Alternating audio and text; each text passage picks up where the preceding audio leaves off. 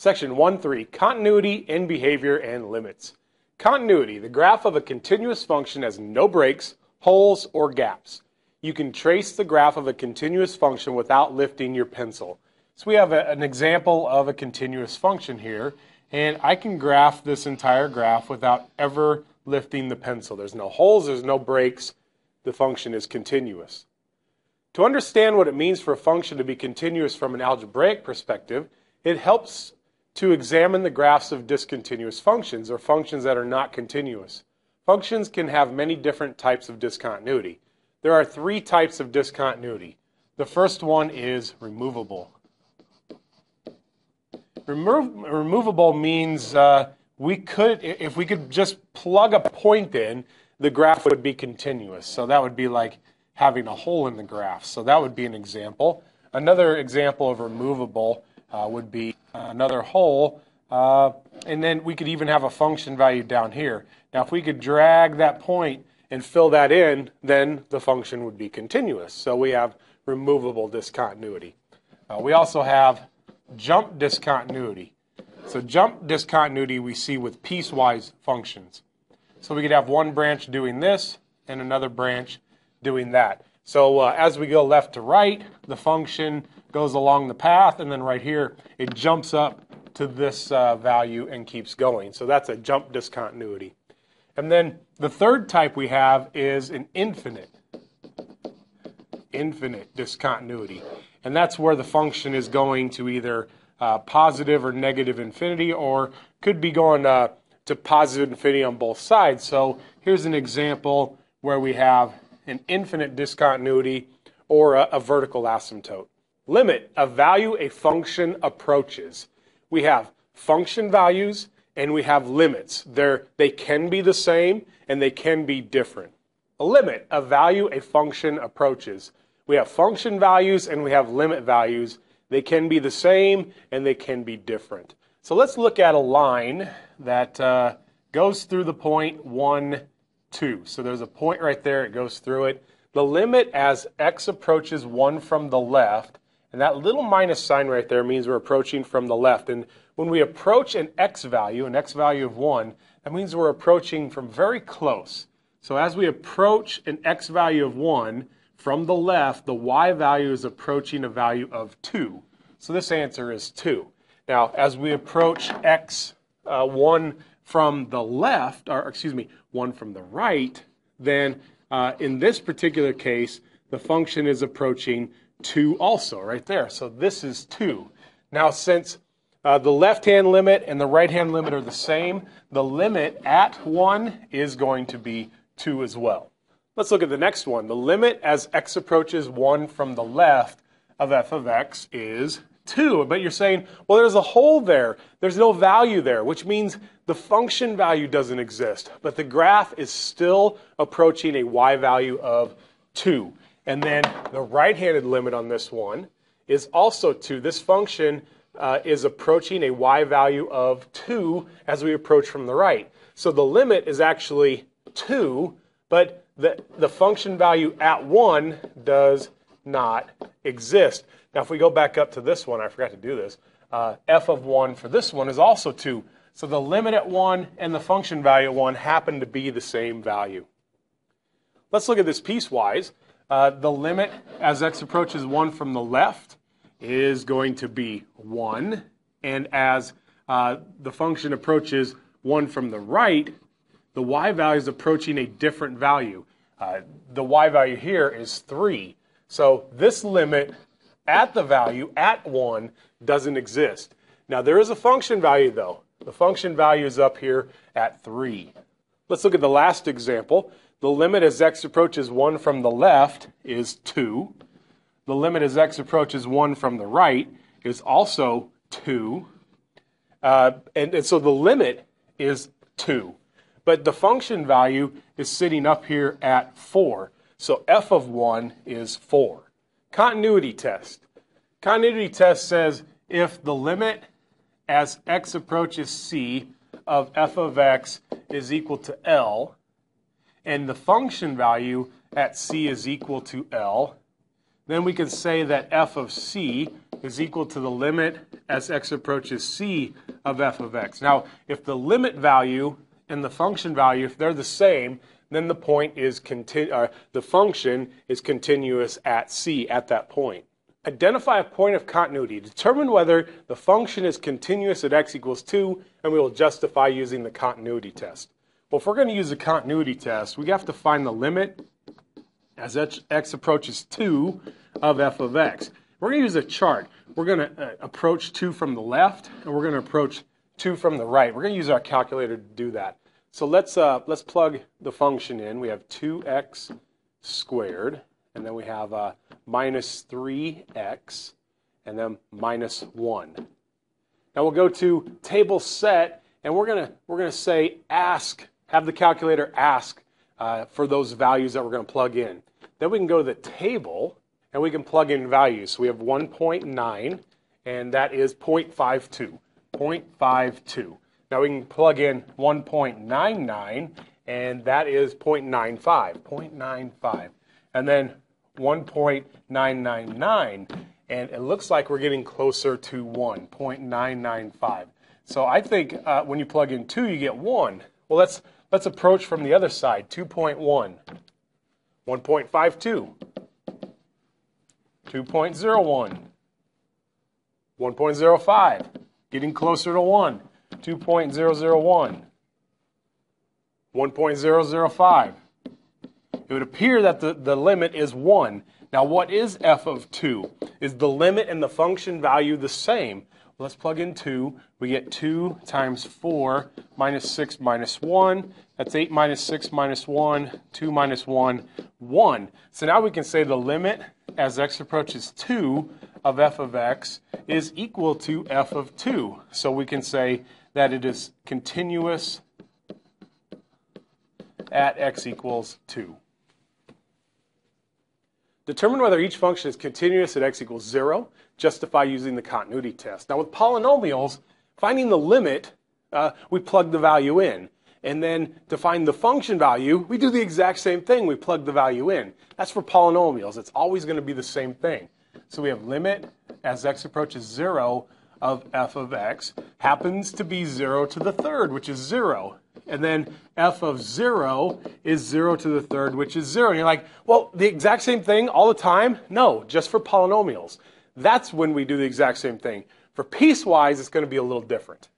All right, so we can say the limit as x approaches 0 of f of x equals f of 0. So the function is continuous at x equals 0. Now we have a piecewise function. And if we want to plug in, let's find the limit as x approaches 0. How about the left-hand limit of f of x? So from to the left of 0, that's right here. Now if we plug in 0, we get 1 over 0. That's shooting off to infinity. So we have infinity there. Now that means that the limit does not exist. There's an infinite discontinuity there.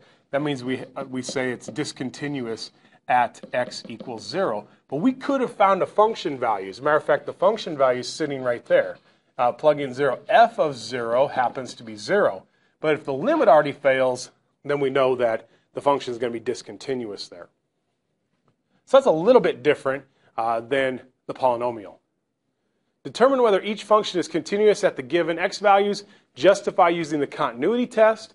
If discontinuous, identify the type of discontinuity as infinite jump or removable. So we're looking at x equals negative 3. Let's decide what is the limit as x approaches negative 3 of f of x. If I plug in negative 3 here, I get negative 9 minus 2. That's negative 11. If I plug negative 3 into this one, 2 minus negative 3 is 5. So really, on the right-hand branch, we have the point negative 3, negative 11. And on the left-handed branch of the piecewise function, we have negative 3, 5. So that's a jump discontinuity. We have a jump discontinuity on this graph.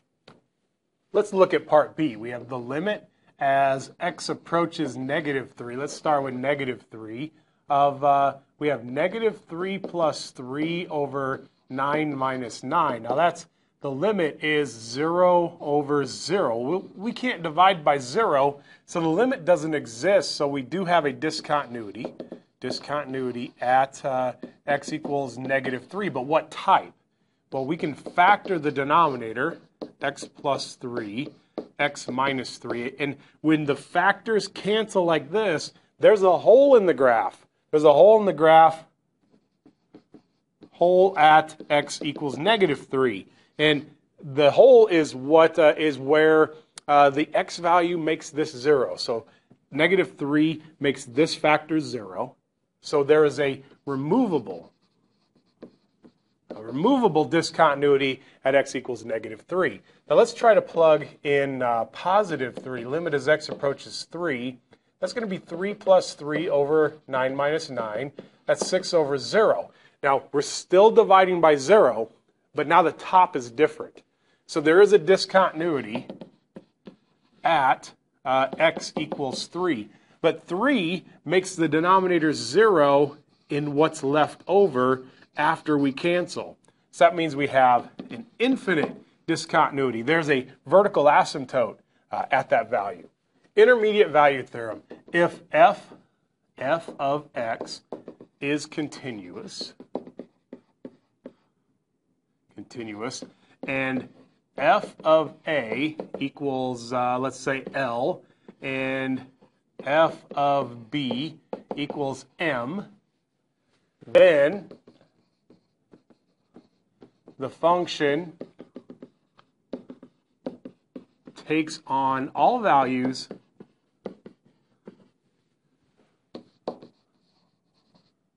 from L to m. Now what are we saying? All right, we're saying that if the function is continuous, if f of 2 equals 10 and f of 5 equals 20, and this is a continuous function, meaning no breaks, then somewhere there's an x value that would equal 13.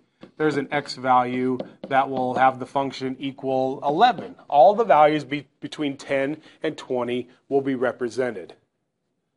Determine between which consecutive integers the real zeros of each function are located in the given interval. So let's plug in this function. We'll clear this, and we'll go x to the third minus 4, let's get rid of that, minus 4x plus 2. And let instead of asking, since they're doing just the integers, we'll just do auto, and we'll start at 0. So now if we go to the table, it's just plugging in values for us. And we need -4, all the way up to 4. So we have -46. We got -13, 2, 5, 2, -1, 2, and then I need 3 and 4. 17 and 50. 17, 50. So the real zeros are between -3 and -2, because between -3 and -2, the function goes from negative to positive. Now this is a continuous function, so somewhere y must have been 0. And then there's another one between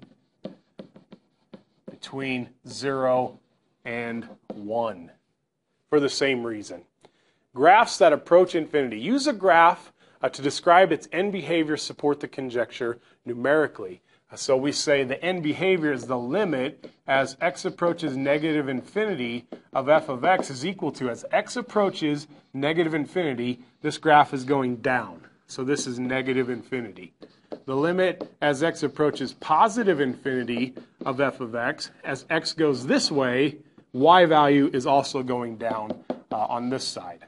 Now if we're going to support this numerically, then we're going to go to y equals, clear this, we're going to go negative x to the fourth plus 8x to the third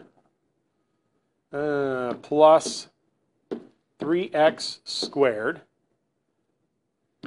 plus 6x and then minus 80. And now we can go table, we can go ask, go to the table, and negative 10,000 is negative 1 times 10 to the 16th, which is a really big negative value. And then if we plug in 10,000, that is also a really big negative value, times 10 to the 16th. We have ending behavior rules. We didn't need the entire function to decide the ending behavior. All we needed is that right there. Imagine a function like this. F of x is equal to x to the third plus 2x plus 1. If you take 10 to the third, that's 1,000. Imagine adding 2 times 10, add 20 to that, and then add 1. Well, those really don't add much compared to 1,000. So it's really only the leading term that we need to know in order to decide ending behavior. If we have a positive coefficient, so this is like a positive coefficient right there, and an even power, so this one is odd. Let's say we had x squared. X squared looks like this right there. So then the limit as x approaches plus or minus infinity of the function is equal to infinity. But then if we had a negative coefficient and an even power, then the function is turned upside down, and then we say the limit as x approaches plus or minus infinity is equal to negative infinity on both sides. But what if we had a positive coefficient and an odd exponent? That's this right here. That's what this looks like. This is like x to the third, like positive x to the third. Then the limit as x approaches infinity of f of x is infinity, and the limit as x approaches negative infinity, as we go to the left, that's equal to negative infinity. And then what if we had a negative power? I actually want this color. A negative coefficient, but an odd power. This graph, that's going to look like this on the ends, like negative x to the third. Then the limit as x approaches infinity of f of x is equal to negative infinity. As we're going to the right now, we're going down. And the limit as x approaches negative infinity of f of x is equal to positive infinity. As we're going left, this function is headed upward. Graphs that approach a special value. Use the graph to describe its end behavior. Support the conjecture numerically. We'll just say that the limit as x approaches infinity of f of x for this one is leveling off to 0. The limit as x approaches negative infinity of f of x, as we go to the left, this one is also leveling out to 0.